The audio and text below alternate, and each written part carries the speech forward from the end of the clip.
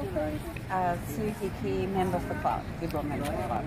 So tell me, how do you feel about the outcome of today? Very relieved. I think common sense prevailed. It was a very thorough and hard-fought debate in first the lower house, then the upper house, and then back down to the lower house. So it's been rigorously scrutinised, excruciatingly so, and I'm very confident that this is nation-leading legislation and a very historic occasion for Tasmania. Obviously you went against your own party there to ensure that these got across the line. Why did you do that? Because I'm a person who believes I stood for certain values, and I just can't be part of something that I don't believe in. And I think I'm still true blue Liberal. I haven't joined Labor or the Greens. I don't see this as a win for any particular party nor a loss for the others. It's about a victory for common sense and decency for the transgender community. We have to believe that, if you like, God created all of us and created us equally, and transgender people are no different to the rest of us and deserve to live a life free of discrimination. What do you hope this means now going forward?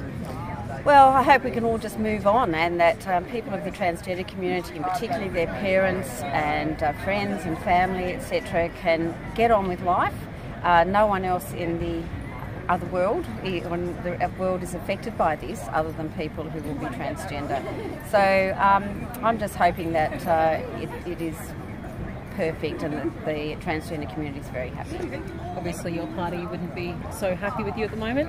I don't think they're unhappy. I mean, I've given them plenty of notice about how I felt about it, and I've sent up documents from time to time, and I've been very persuasive about how I feel. So this is not a shock. They knew exactly how I felt. I was a little horrified with some of the road blockages that were put in place by the government to access to the parliamentary writers, and also saying this was social experiments on children and a few other derogatory terms. Now, I do understand people have very strong views and they're entitled to them, and that goes for anyone in any political party. But I just think we need to be really careful about our language, and if Christchurch didn't show that, then I don't know what will. The one thing that I think was important out of this is there was a lot of banding around about unintended consequences. The real unintended consequence was not passing this legislation, because there is a really high suicide rate amongst the transgender community. So, just delaying and making an agonising thing is ridiculous. Anything else you wanted to say? Well, just that the world's moved on. Once upon a time we treated Aboriginals as flora and fauna. They were actually classified as that. Britain had slaves. They could sell someone's body. Homosexuals were locked up. It was a crime to have sex with someone from your same sex. So to me, this is this little next step.